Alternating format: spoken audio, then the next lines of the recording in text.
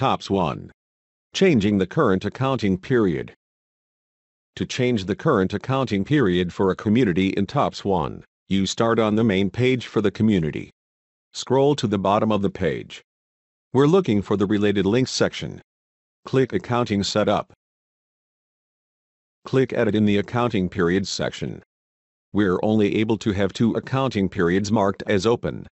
So clicking on the Open button on the March period will mark it as closed, and clicking on the Closed button on the May period will mark it as open.